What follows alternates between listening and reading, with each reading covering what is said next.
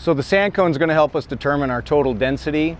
That's not going to account for the moisture content to get us to what we're after is our dry density to be able to calculate our percent compaction. Out in the field, we'll run a moisture content by a calcium carbide pressure method. We're going to take calcium carbide, which reacts with moisture, and it creates creates pressure in this chamber, and it will read out as a percent moisture content on its dial.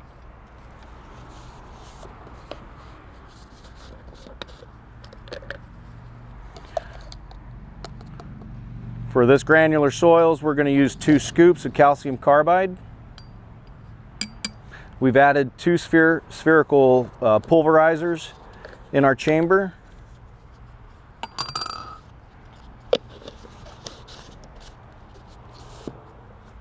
We're going to get a representative sample of the material that came out of our hole, and we're going to get a weight on it, and we're going to add it into our chamber.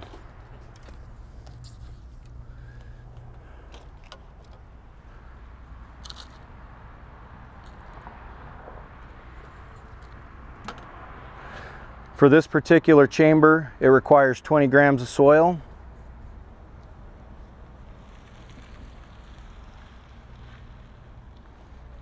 There we have it.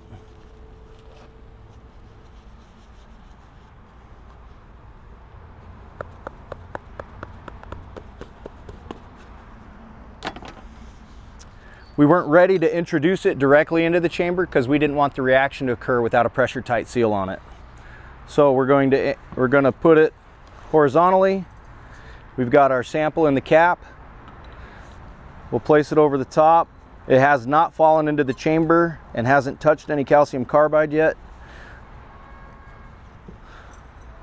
Once we've got our pressure tight seal, we'll be able to introduce it from the cap into the chamber, and then we're going to pulverize the material and mix it with that calcium carbide, which is going to give us a pressure reaction to drive this needle and tell us our percent moisture.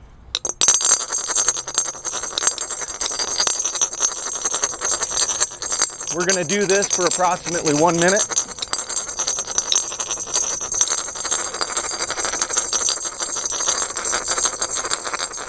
Kind of like a hula hoop.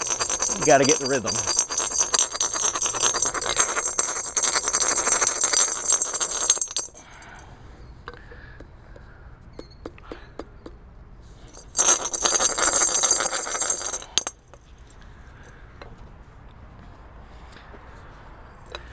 After the reaction has occurred, we'll take our reading. Looks like we're at a 7.4. We'll record that.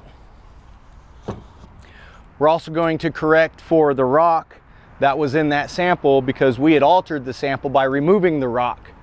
So knowing the percent rock, we'll be able to mathematically change this number to get a more accurate result that's more comparable to an oven dry moisture that will contain all of the aggregates and all of the fines.